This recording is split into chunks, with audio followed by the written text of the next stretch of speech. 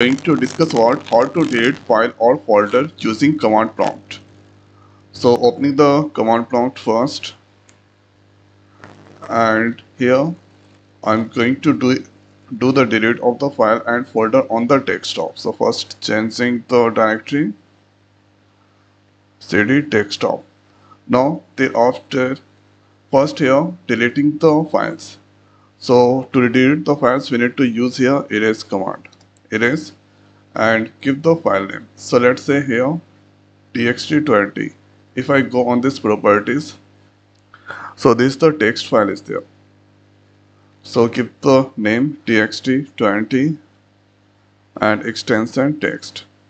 So now you can see txt20 that has been deleted. After that, the next is we can delete more than one or two files. So this time's using here. So this is now testy is the files. Going to check the extension. So this also here text file. So giving the name testy.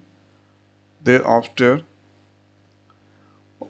I'm trying to delete the R2. So going to check the properties. Here R2. This is the ABI file.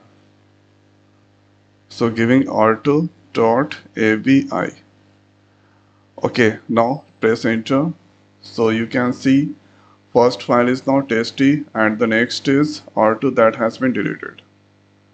Okay, so you can delete more than two files here, and let's this time are going to delete here test file and R1 and one here register. So checking the properties, this is now PNG file. Type is PNG. So going to delete here register .png. Press enter. Now you can see three files that are deleted. So with the help of erase command, we can delete one file, two file, or three files. Now this time is going to delete the directory. So for directory we need to use here command rmdir and giving the directory name abc. So now you can see abc that gone like this. Here you can delete multiple directory. So xyz and next giving pqr. Press enter. So xyz pqr that has been deleted. Okay, so this is how we can delete files and folder